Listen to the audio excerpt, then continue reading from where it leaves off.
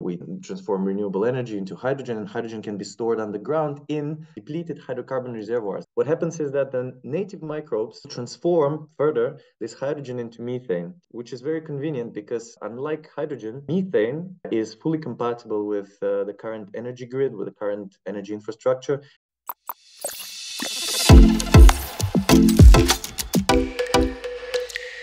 Do you see the presentation now? Yep, it's working. Okay, perfect. Yeah, so the name doesn't matter for now. I will just jump in directly and try to tell you. So the most general idea behind the project that I'm involved in is the fact that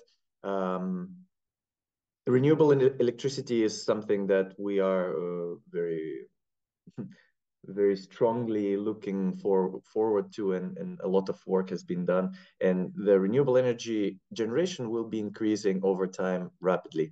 And due to the fact that the renewable energy generation is inherently intermittent, so when you have sun you get energy, when you have wind you get energy, when you don't have that you don't get the energy, which means that the generation of renewable energy is really fluctuating.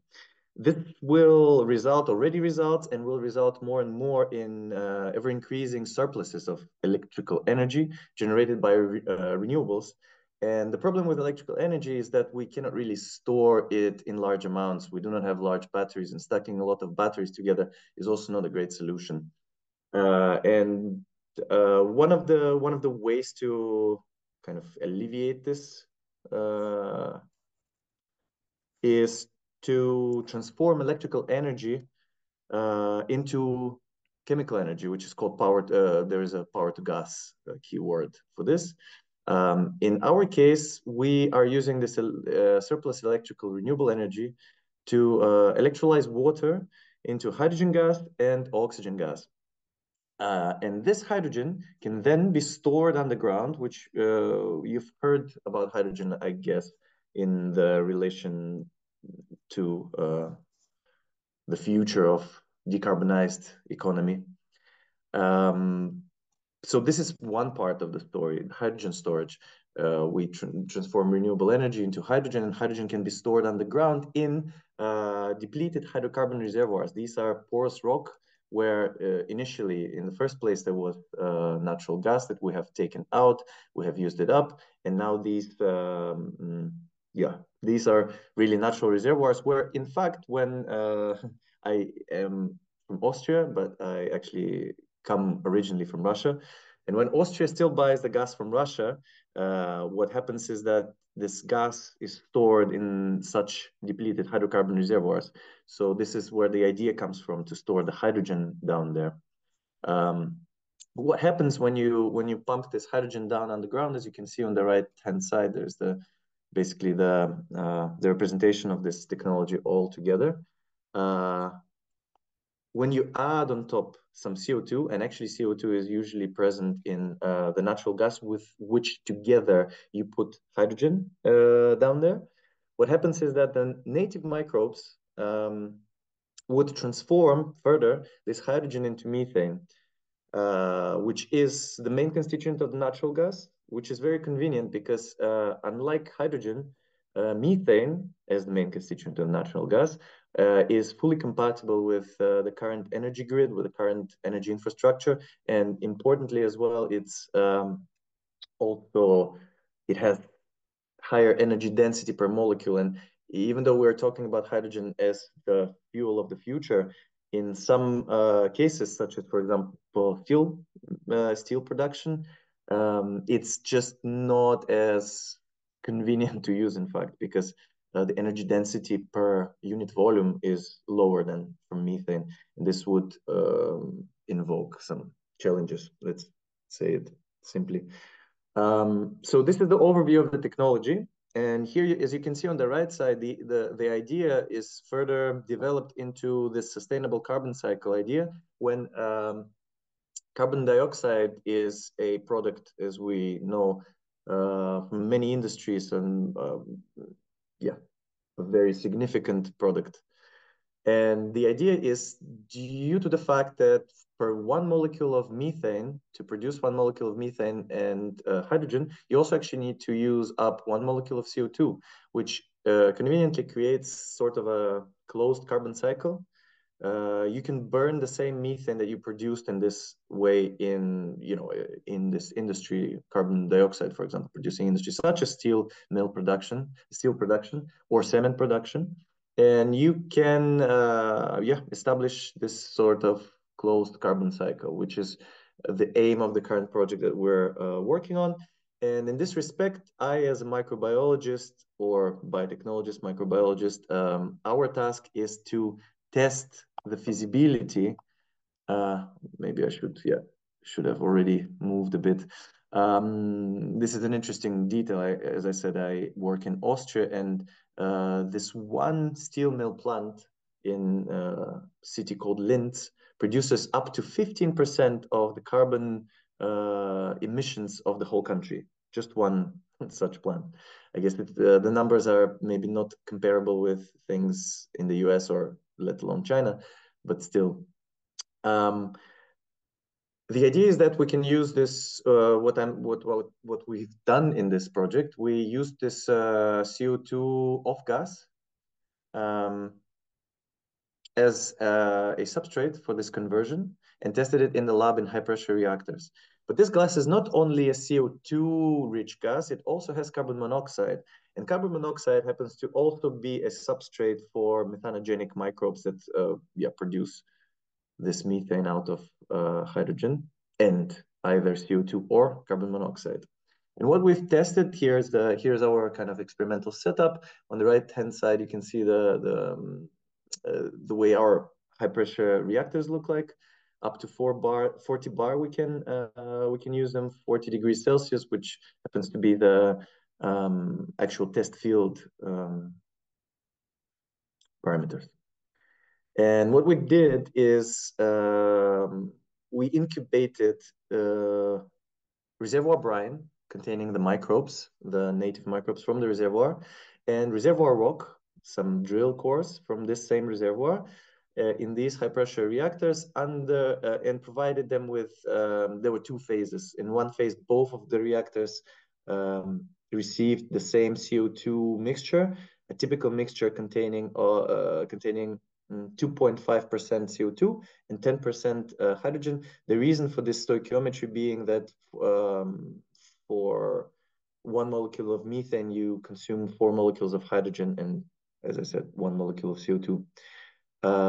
In the second phase, the reactors were forked. One reactor kept receiving the same treatment, which is just carbon dioxide with hydrogen necessary for this conversion into methane. And the other mixture was, as you can see here, a mixture of a little bit of CO2 and a bit more of carbon monoxide, in fact. And the whole idea is that this mixture represents the off gas that comes from this steel mill plant, and we wanted to see whether the conversion, what would be the conversion behavior of this mixture. And as we expected, so here on the left side, you can see a pressure development graph. The reason why we use this is because, as we already a couple of times already mentioned, we use 5 moles of gas, 4 moles of hydrogen, and 1 mole of CO2 to produce 1 mole of methane. This conveniently allows us to use the drop of pressure to follow the conversion process. And theoretically, because of the fact that we have 10% of hydrogen, we will experience a drop of 10%, or in this case, until 0.9, if we fully convert our mixtures, which on the left side can be seen. Both reactors R1 and R2, they're different colors, have converted fully over the course of time. This graph is a combination of a few cycles that we did of conversion, I think 12 in total. And on the right side, you can see the GC composition, just to confirm that all of the substrate gases have been consumed and the product gas methane has been produced. You can see that both, so there is no carbon monoxide in this case. CO2 and hydrogen start here and here, and then they are fully converted, and we have the product. So far so good, as expected. And the second, in second phase, we kept providing the same mixture to one of the reactors, the R1, the green one here, and provided a different mixture, the mixture containing CO, carbon monoxide, to the second reactor. And you can see that the first, just for a comparison, the time scale here is much larger. In the previous graph, you saw it up to 7 days. Here it is 20 something, let's say 30 days. And you can see that the green graph looks exactly like the previous graph, about 5-6 days, you have full conversion. Whereas with reactor 2, the conversion is much slower. But it is a full conversion, which is what is important in our case. We can see that indeed, by the end of this experiment, we have full conversion again, carbon monoxide as a substrate and carbon dioxide and hydrogen, all of them meet at 0, and methane is produced. So we could confirm that, biotechnologically, this is a feasible process, albeit slower than the clean CO2 mixture. Another way to look at these is obviously to look at the microbial composition. There's quite an interesting story here because, as expected at the standard or baseline treatment, CO2 treatment, not much has changed in the community, whereas in the carbon monoxide treatment, we saw an enrichment in clades within the phylum Firmicute, specifically genera, Morella, Clostridia, and other genera that are traditionally associated with acetate cycling, which brings us to this kind of understanding that, in fact, carbon monoxide might be rather converted into acetate first, and this acetate is just being cycled by microbes that do, for example, syntrophic acetate oxidation. But I don't know if we need to discuss it in such detail. The general idea, once again, is that we wanted to test a modal gas that kind of looks like the off gas that comes from industry, and uncleaned gas that contains both carbon dioxide and carbon monoxide, and that this gas is applicable as a substrate for this geo-methanation process. And now we're actually busy with a follow-up project that include investigations at field scale. I'm not sure if we will put a carbon monoxide containing gas, but we will definitely put a CO2 in the field that is coming directly from this voestalpine steel mill plant. And this is generally what I wanted to share with you. But you know, on the most general scale, there are quite a few. I don't know. Maybe the right way to say is issues, not problems.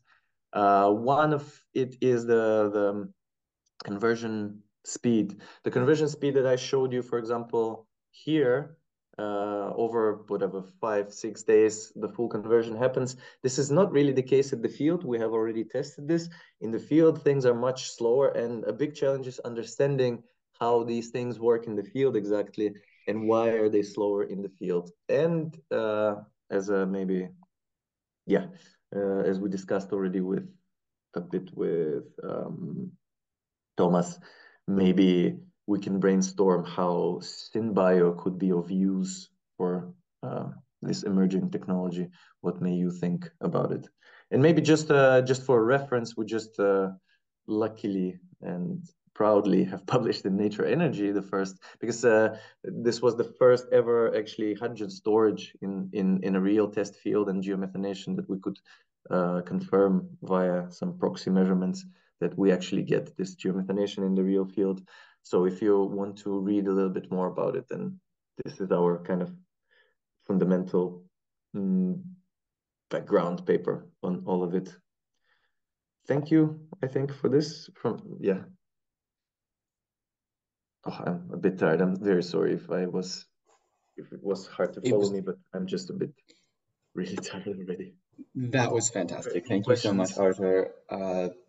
It's a fantastic paper. I recommend reading it. I'm currently getting through it right now. It's very interesting.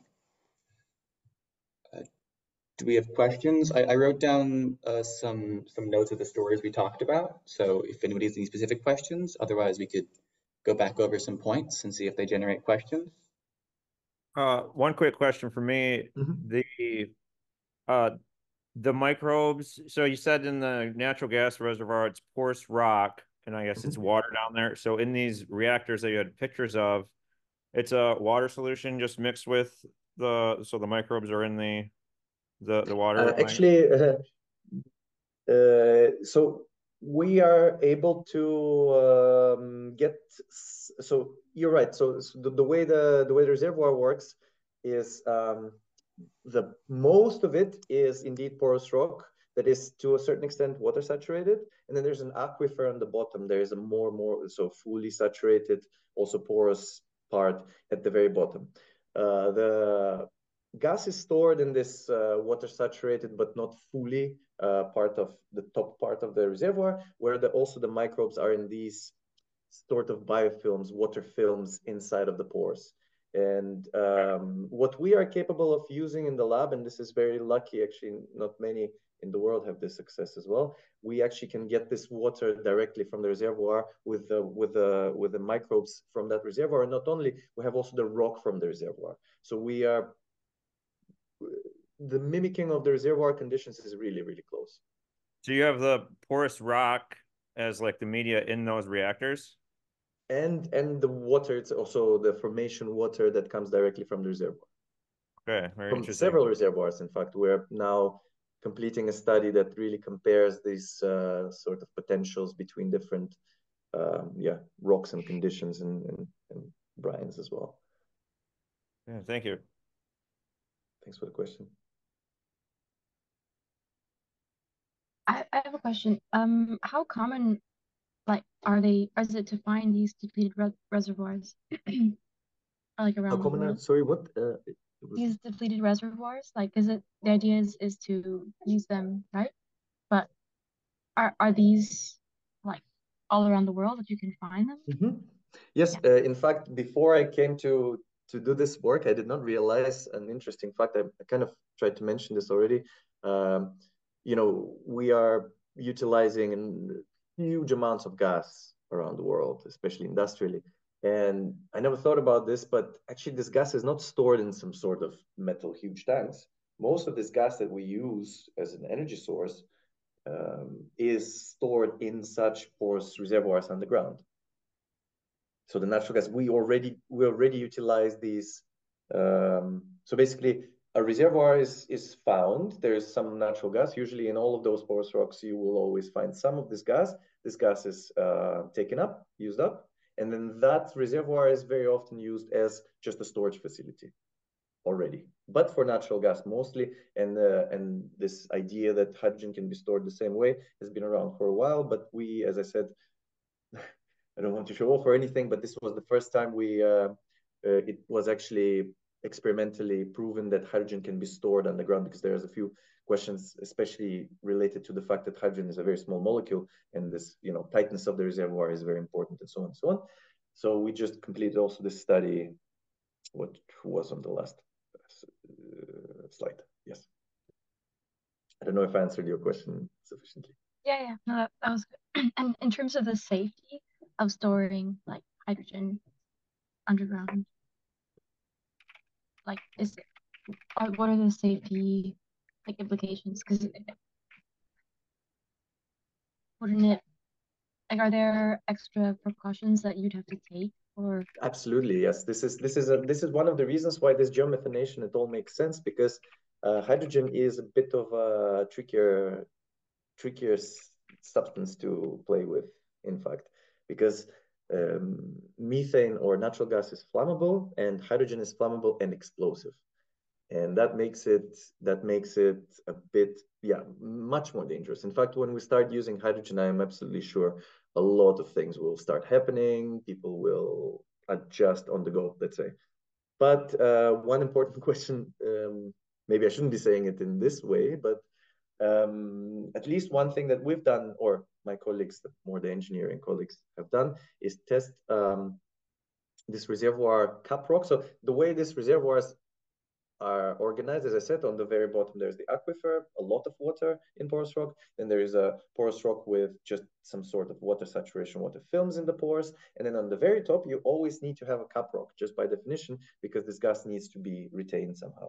So these cap rocks are impermeable by definition to methane, otherwise they wouldn't be methane or natural gas storage facilities. But for hydrogen, it was always a question. It's not really, it wasn't so clear. And also part of the things that we've done within this study is to test long-term this cap rock exposed to hydrogen and see whether it is if the sealing is sufficient, if it's impermeable. And it is the case, at least with the cap rocks that have been tested, which are related to the geology here, specifically in Austria. I don't know if it works everywhere and whether there's a need to really test every single cap rock. I'm not unfortunately an expert, but the first results are promising.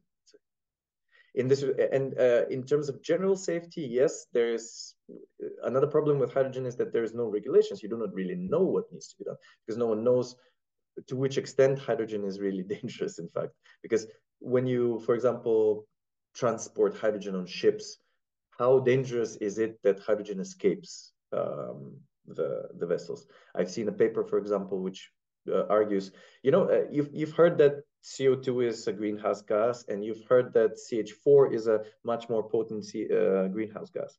The reason why it is a more potent greenhouse gas is because it is actually there's less of it in the atmosphere, and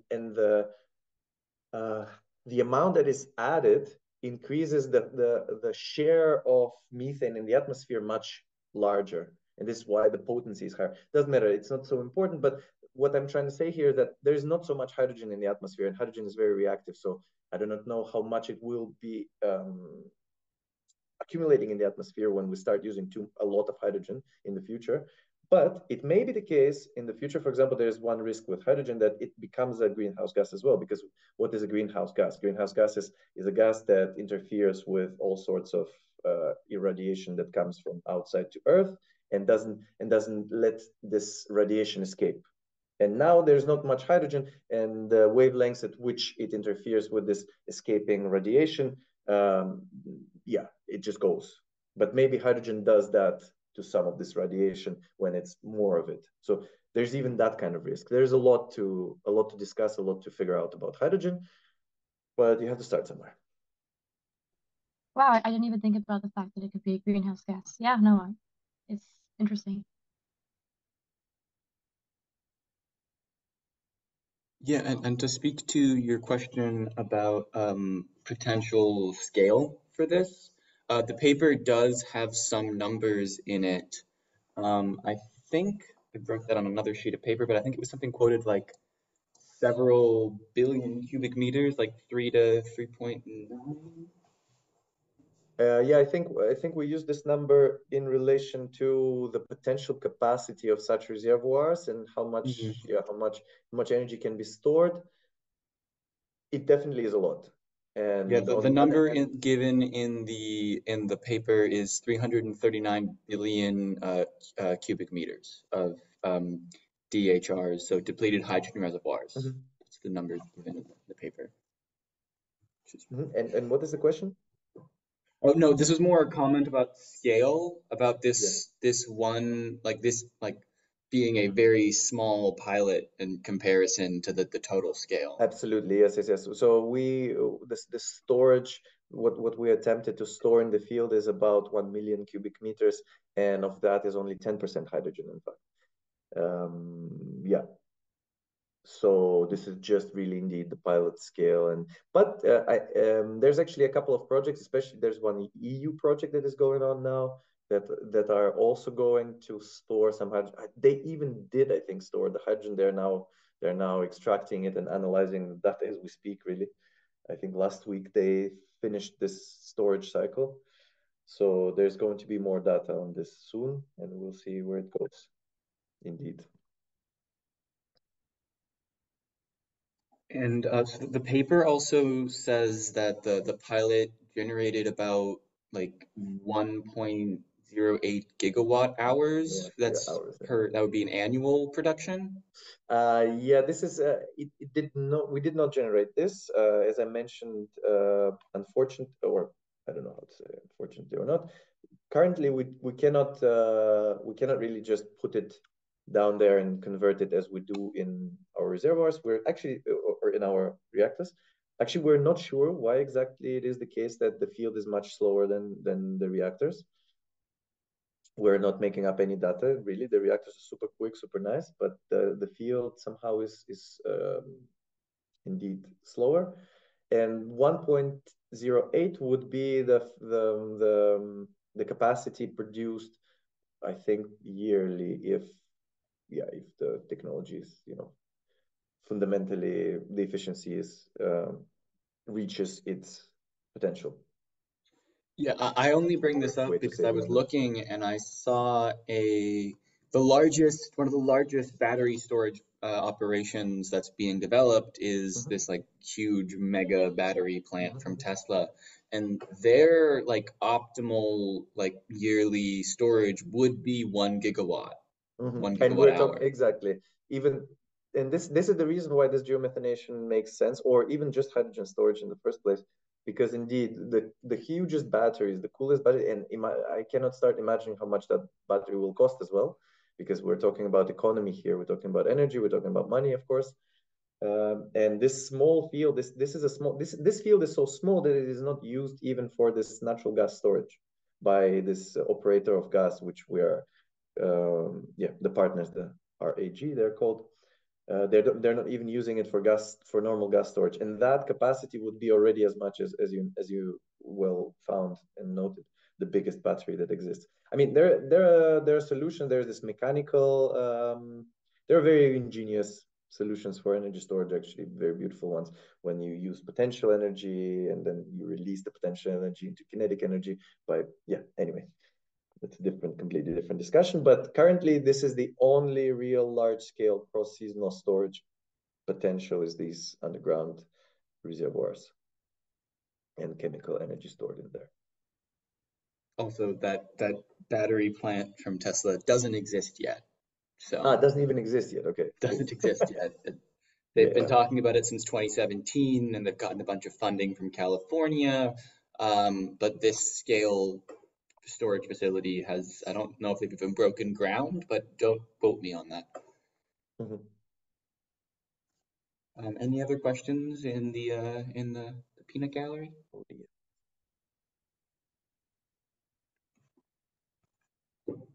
Another one, if no one has yet. So I was curious about the lab scale testing, because often one of the challenges I'm aware of is culturing certain microbes in the lab, and so did you notice any differences in the microbial composition of let's say the microbes in the field versus the microbes you cultured in the lab? That's a really nice question, because first of all, we're dealing with really low biomass samples, so those microbes are not really they're adapted to very, very, very oligotrophic or very little substrate. And so generally working with this is a challenge, because if you want to extract DNA, you deal with very small amounts of DNA to be able to describe these microbes, for example. But it does seem to work. That's what I can say. I don't know. In terms of microbial composition, this brings me to, maybe I wanted to share, I wasn't sure if I should just make so many stories at once, but maybe I can show you an interesting story related to this, another one, which I have here as well. Should I or should I not? I already started. Do you see this? Do you see my my thank you? Yes. Yeah. Yes. Okay. So another thing we did is testing. So for this geomethanation, we need hydrogen and we need CO2, right? There are different microbes in this mixed community. They're not only methanogens. I only talked about methanogens, but the same hydrogen and CO2 are also utilized by microbes called acetogens. And that is not so cool, because when you provide hydrogen and CO2 and you want CH4, and then other microbes create another product that, I mean, acetate is actually also a useful thing, acetic acid, but not in our context. And what may happen apparently is that the community, depending on what we provide and to which extent we, for example, provide the carbon dioxide in this case, you can see that the partial pressure of CO2 means like what's the concentration in the end of the day of, or yeah, part of the CO2 provided. And when we increase to 4 bars of partial pressure of CO2, we suddenly see a following picture. Until we do that, the levels of acetate, which is this alternative product of H2 and CO2, the levels of acetate do not really change. But when we increase the partial pressure of CO2 to 4, which happens here in the phase 4 on this graph on the right, suddenly we see a huge increase in total acetic acid. So one of the biggest challenges in this case is that we need to be able to control this microbial community and control the microbial composition such that we keep it at in such a shape that we select for the methanogenic microbes, the ones that do the job that we want, and to select against the ones that we do not want to do stuff, such as acetogens. There's also sulfate reducers that feed on hydrogen. And yeah, this was maybe the story. Here we can even, oh yeah. This is the cool story. Okay, well, imagine this happens.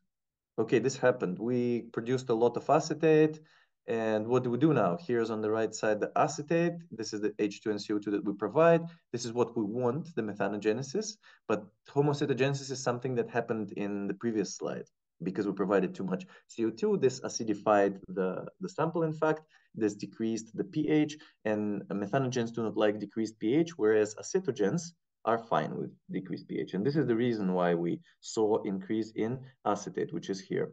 But what we could do as well, there's so-called acetoclastic methanogenesis, an alternative methanogenesis pathway, which utilizes acetate as a substrate, not H2 and CO2. And you can see that there's a cycling. So there's a cycling motion of these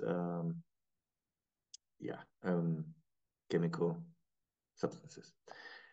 And what can be done and what was done, these are details that I don't want to burden you with so much. The only thing is that maybe syntrophic acetate oxidation keyword is important here, because this is the so there's acetoclastic methanogenesis and syntrophic acetate oxidation. Both are done by two different groups of microbes. Both degrade acetate. In one case, it degrades it directly to CH4, and in the other case, it's CH4 and CO2.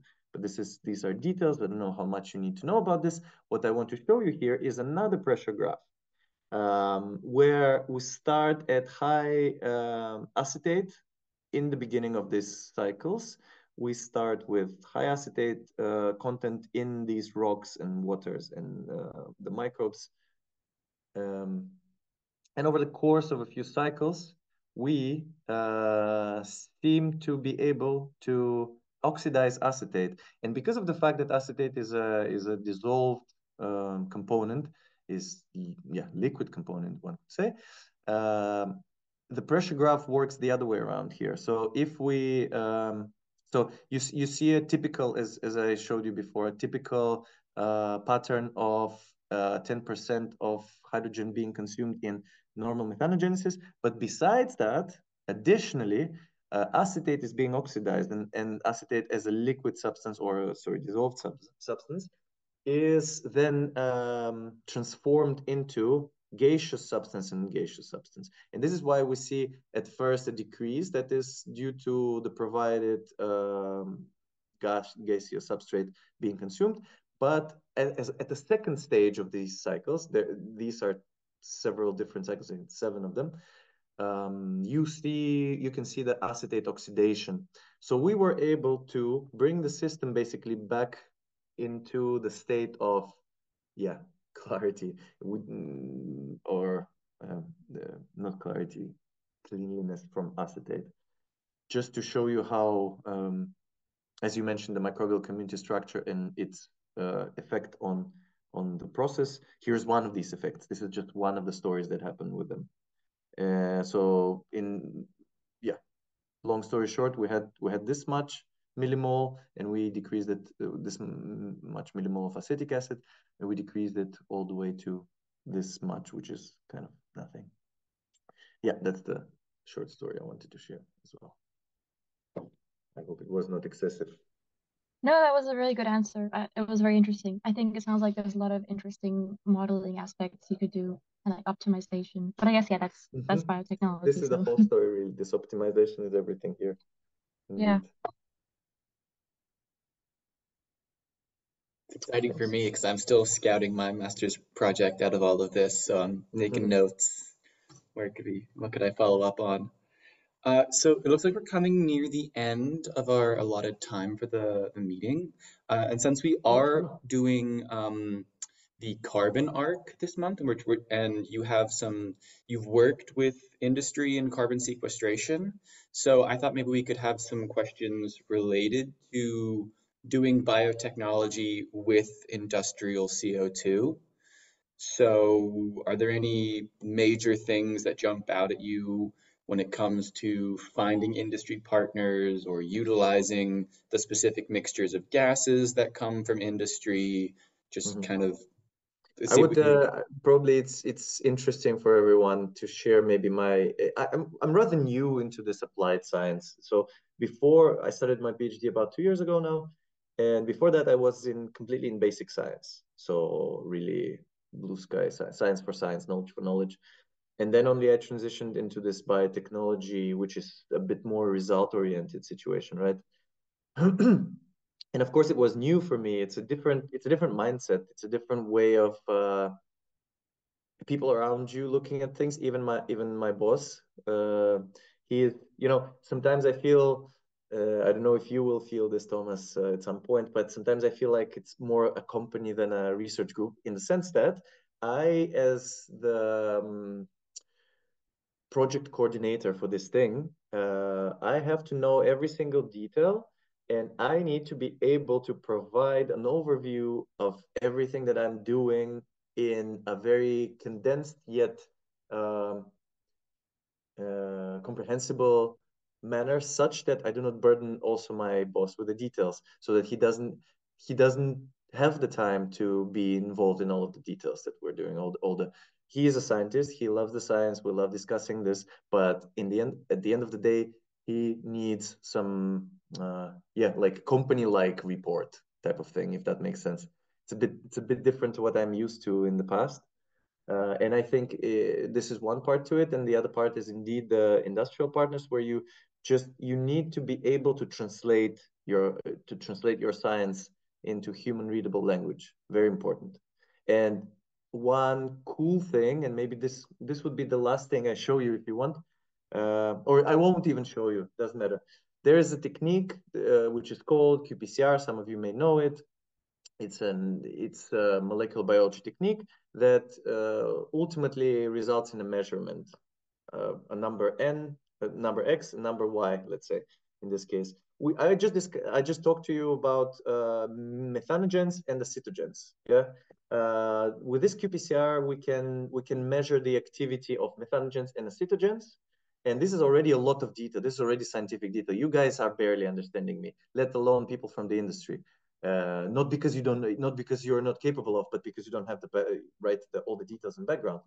And just because of the fact that we need to translate this to others, we came up with an idea came across while we were kind of trying to translate this thing, to use this data of number X that represents methanogenesis metabolism and number Y that represents acetogenesis metabolism that comes from this technique qPCR, that we came up with a ratio R, whatever. We don't even know the name yet. We didn't give it a name yet, but this ratio R would be the following. So if the ratio R increases, which is the ratio R is number X methanogens over number Y acetogens. And if this ratio increases, our system is stable, the geo-methanation, the efficiency is increasing. But if the number is going down, then acetogenesis is maybe taking over and the system is becoming unstable. And this is perfect to present to these engineering companies. They're like, okay, this they understand. And this ability to translate science into industry language, I think is very, very, very important for each of us here. Yeah, this was it. 100%, especially since we are a translational research collective that is 100% our language. So it's a great message of, if you want to work with industrial partners, you need to create simple, robust metrics that can be given to them to say, look, here's a gauge, it goes up, good, goes down, bad. Number is going up, we have a problem. Number is going down, we're good, or something like this. And the simpler it is, the simpler, and of course it needs to work. It cannot be just bullshit. Yes, but if it works and it's simple, then you've done your job, more or less. Fantastic. All right, guys. And any other questions? Kind of on a tangent of translation and simplified science, but do you think that we could do carbon capture and carbon sequestration in the household? Like, do you think household level sequestration would be possible? It's a question that I like to think as an amateur. I do not know if I can provide an answer as a professional, let's say, because first of all, I'm not really so up to date with the CCU, all of the CCU, even though, of course, as you can see, this carbon usage of carbon from industry is a form of CCU.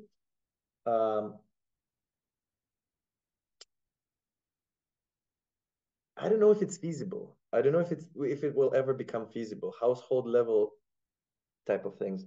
I think we need to find a solution of really direct air capture, some sort of that stuff should be working. But so far, actually, one consortium partner within this project, actually, they're working on a direct air capture CCU technology. And if we are capable of coming up with some sort of general solution of that sort, I think it's just more feasible on many levels. Yeah. What's the name of the partner? Or can you not say? Is it like confidential? Oh, I think it's some chemical. Basically, they're running it's not a membrane. It's more of it's like a chemical filter type of thing. Oh, okay. So it's not like, okay. So it's nothing biological. Yeah, because that would be No, it's not biological. It's indeed capture. chemical. Yes, Yeah. it's just a chemical filter of specific composition that I will not tell you, and I do not know if it's even not an NDA so far still. Okay. But I do not know this composition anyway. Okay. But I think they have some result. But the biggest problem with this translational science, with this applied science, with technological solutions is, of course, economical feasibility. And this is always the biggest challenge. And I don't know if even this direct air capture is any close to economical feasibility. I cannot tell you. Well, I think the fascinating thing about sorry, you had to. I was just saying, unfortunately, money rules the world. Yeah. Yeah. Well, I think the fascinating thing about this technology specifically is how many different inputs and outputs you could theoretically plug into this, since we're talking about inputs being hydrogen and carbon and energy. From that, theoretically, with biotechnology, you should be able to get almost anything out of that with like if you have like if you to do direct like gas fermentation to ethylene, or use that to go to like commodity chemicals, or you have different inputs for the hydrogen or the CO2 capture, it really feels like this sort of reservoir system could be the hub for like a whole decarbonized economy. This is indeed how it is viewed within the project by the people. Yes, Of course, there are a bunch of challenges, and they will persist for some time. But yeah, but this is definitely the vision, indeed, that we can keep using these underground reservoirs, but not for natural gas, but for for other forms of chemical fuels, which we cannot. It seems to be the case also why this geomethanation, a common question to this whole story is why don't you stop at the hydrogen storage level of things? Why do you even go on with this with this geomethanation? The reason is that humanity is really adapted to using natural gas. It seems there is a growing understanding that there is just no way for us to go back or go so quickly forward past natural gas usage. So we need to find some sort of green or sustainable solutions of natural gas, and this is one of them, this way.